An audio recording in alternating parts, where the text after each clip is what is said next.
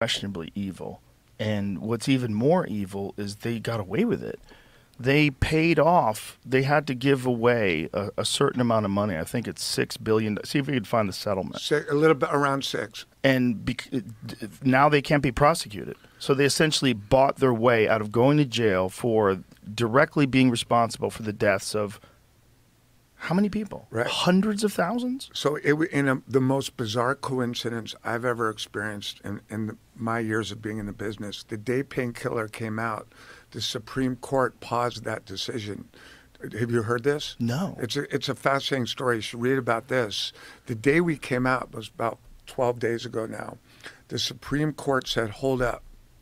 You cannot cut a deal. Wow.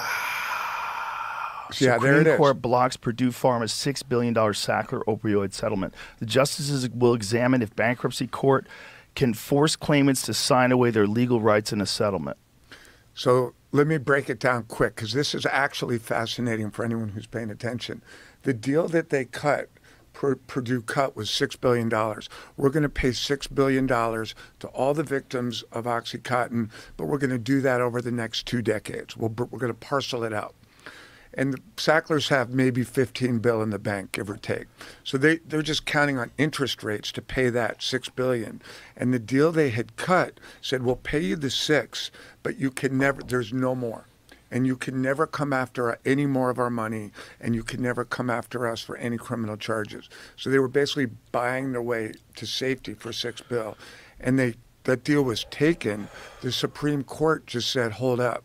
Not so fast. We're not going to accept that deal. You may have to pay more, and we may go after you. So now the potential for them to face true bankruptcy and maybe more is on the table. How accurate do we know, like some of the, I know this is a docudrama, right? Mm-hmm. Is that how you would describe it? Sure. Or based on real life events. Yes. But some of the things that Sackler said, in both the older Sackler and the younger Sackler, Richard and what was his dad's name? Arthur. His uncle. Yeah, his uncle, sorry. Both of those, the statements, they're so horrific. Do we know they definitely said that? Right. Well, so yes, there's so many horrific things they said. One of the things we know that they did said, which was like one of the original strategies that Purdue Pharma had, that they were advised to adopt by their lawyers and their advisors and their marketing guys, when they realized that people were dying, the kids were crushing up OxyContin and snorting it and getting addicted and overdosing, when they realized it was being misused this way, their strategy was, quote, hammer the abusers. Hammer the abusers. So you're Joe, your 19-year-old daughter's just dropped dead of an OxyContin overdose. The response of Purdue basically is, well, your daughter was a drug addict. Oh, God. Your daughter was a drug addict. I'm so sorry for your loss, but your daughter was a drug addict. Don't blame us.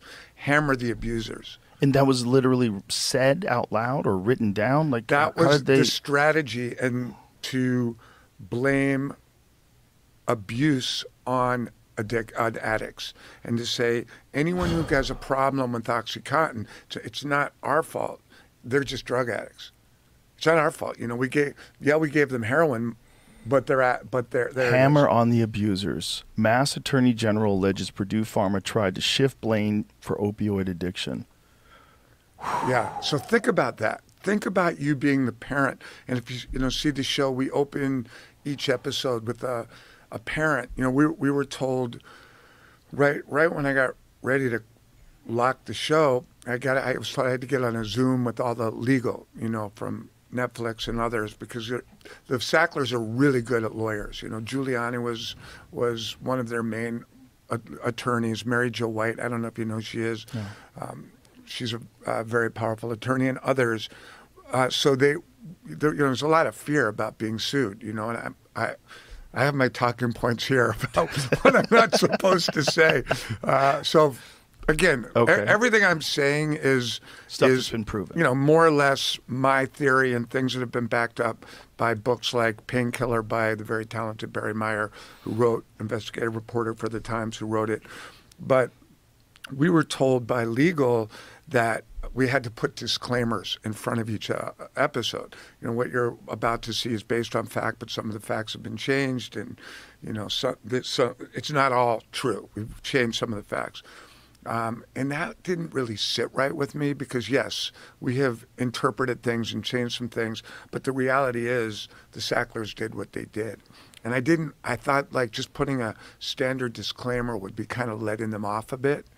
And I was thinking about it. I'm like, well, what if we had a 50-year-old woman we open the show, 50-year-old woman staring at the camera, and she reads the disclaimer exactly as legal says. You know, what you see is based on fact, but some of it has been fictionalized.